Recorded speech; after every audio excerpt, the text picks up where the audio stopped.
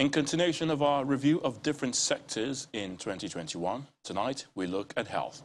Well, the health sector was in the spotlight most of the time, with low points and a few highs.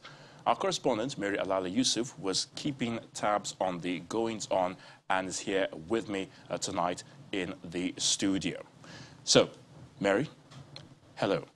Hi, Indeed, yes. So what can you tell us? What do we need to know concerning the health sector for 2021? Well, you know, for the second year running, we had to battle with COVID, contrary to some people's expectations. They thought maybe we'd be over it in 2021, but no.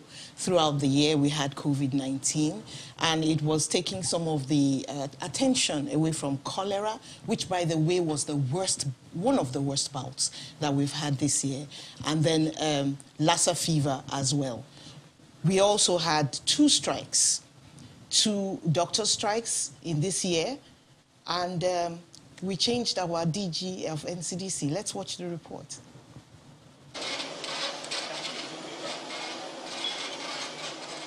Nigeria came into 2021 on a second wave of COVID-19, and by July, the more virulent and more transmissible Delta variant, famed for deadlier cases, was in the country.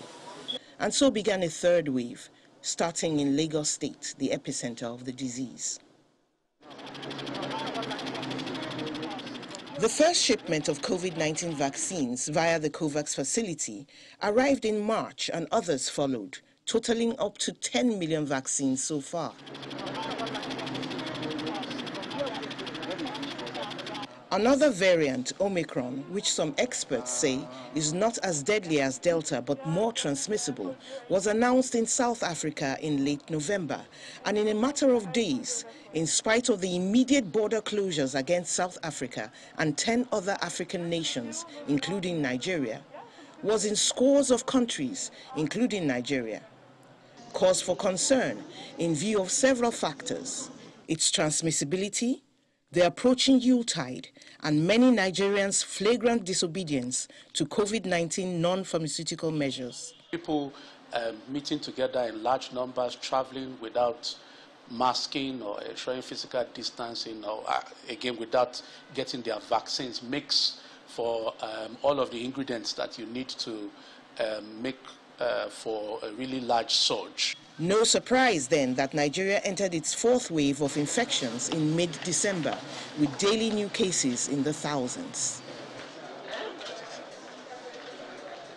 The pace of vaccination continued to be a matter of consternation, with the percentage of those 18 years and above who had received one dose of the COVID-19 jab at 8.8%, and fully vaccinated people at 3.9% as at December the 27th.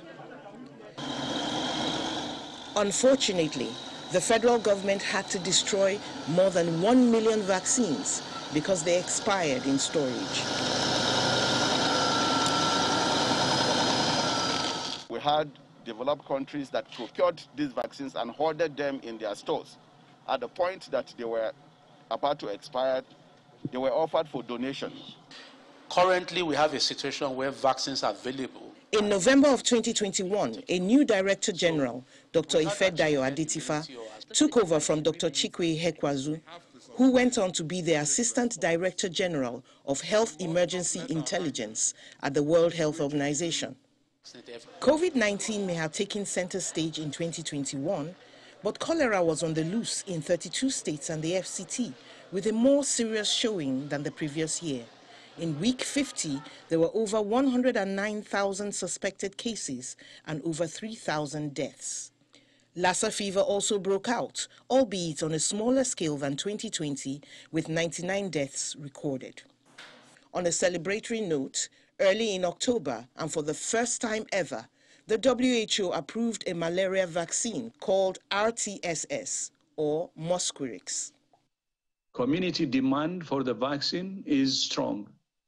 It is safe. It significantly reduces life-threatening severe malaria. A resident doctors' nationwide strike, launched on April the 1st, was suspended about 11 days later. When resumed in August, it was met with federal government's no work, no pay rule. The issues were non-payment of salaries, arrears and hazard allowances, among other things. It was called off after 9 weeks and the signing of an MOU. Doctors say some of the demands have been met, but not before the massive exodus of doctors to other countries seeking greener pastures.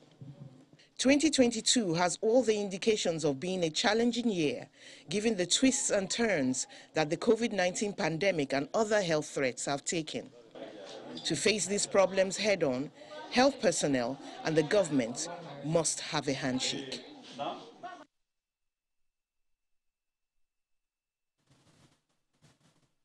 Well, this handshake must mean that there's peace between the federal government and doctors, peace between the federal government and health workers, and peace between the health workers and doctors, so that there will be a settled house. An unsettled house, at best, has hindered progress. Ayo.